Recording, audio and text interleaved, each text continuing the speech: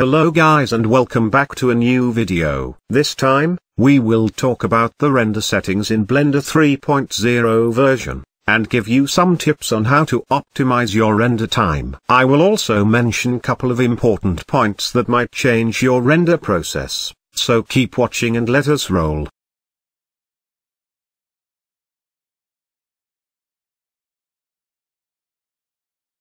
We will be working on this interior scene that we made before, so if you want to learn how we did it, the link is in the description. First thing you will encounter is the render engine, and as wonderful as Eevee, Cycles is more useful with interior scenes, and we did make a tutorial on Eevee a while back in the channel, so let us change it here to Cycles. Once you do that, two extra options will appear. The feature set is nothing to worry about as long as it says supported, like in my case, or experimental if you're using old or alpha Blender version. The second option is to choose whether you render with your graphic card or not. That means you either leave it on CPU or change it to GPU, and this depends on your device if the graphic card is good or not. However, generally speaking, any mid-level graphic card can beat the CPU in render, so if you have the option, always put it on GPU.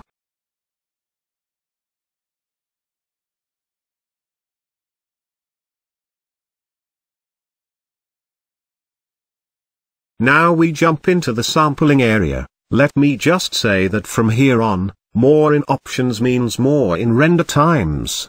Just to put it out there. So, the sampling area, it has three sub-tabs. First one is the viewport. This will control the samples in the viewport render, so by the time you finish your scene, you won't need it in the final render. Let me close it so we don't get confused. The second one is the render samples. In this one, we can change the samples number for the image we want to generate, and that means Blender will give each pixel the number you identify here to correctly generate its color or shape, which also relate to both lights and noise, which you don't need to major in right now. You just need to know that more samples means more clear image with extra render time.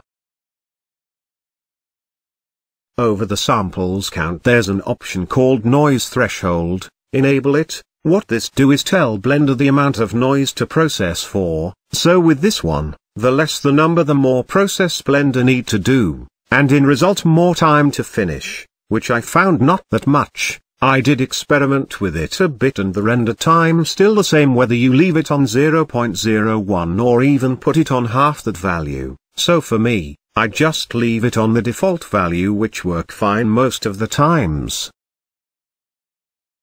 This last option is to limit your render time to a specific minutes. No one do that, so just leave it on 0.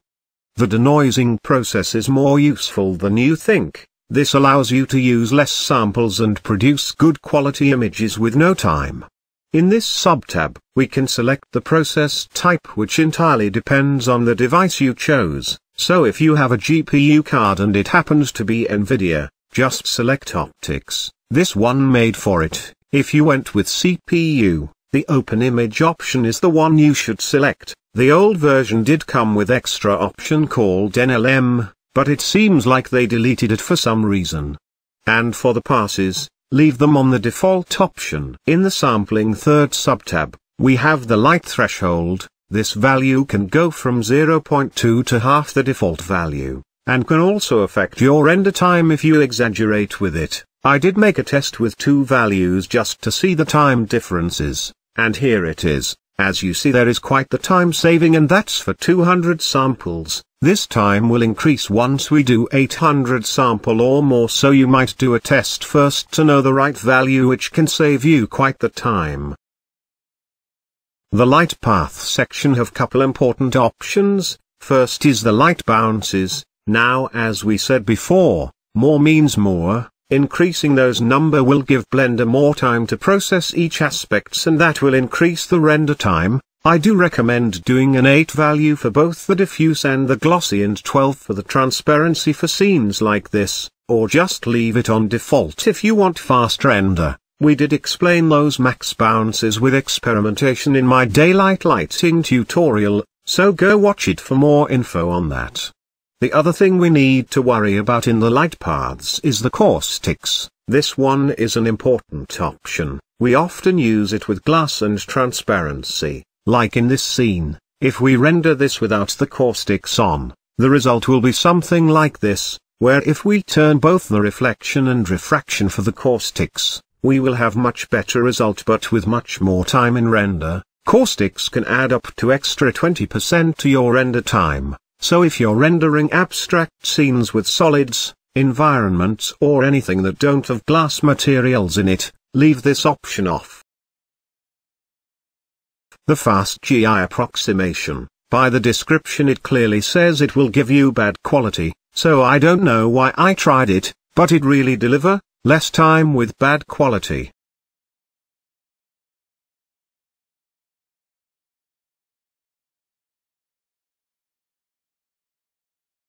The next tabs are not important in interiors. The volume can be used if you want some dust volumetric or God rays, and for sure volume will increase the render time by a lot. The performance tab can help you switch from progressive type render to bucket, so here we enable the tiles, set the size, and render it to see that it render with one tile at the times. And I do think progressive is more useful in the way that you can see if there's any mistake before you wait the entire render time.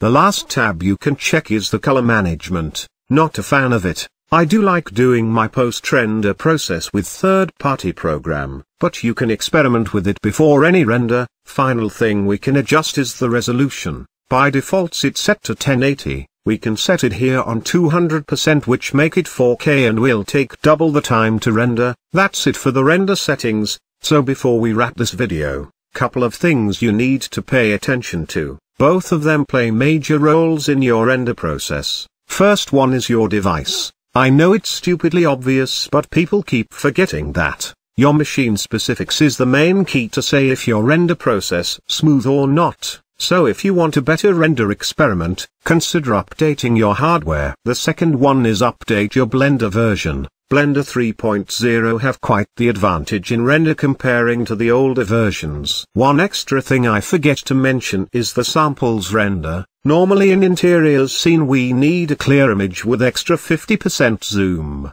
so a number between 800 and 1000 should be enough. Now if you want to show any of the objects in the back, and you don't know how much more samples you need to add, in this case you need to experiment with it. Using Ctrl B we can select a specific area to render, and experiment with the samples count until you reach a good results.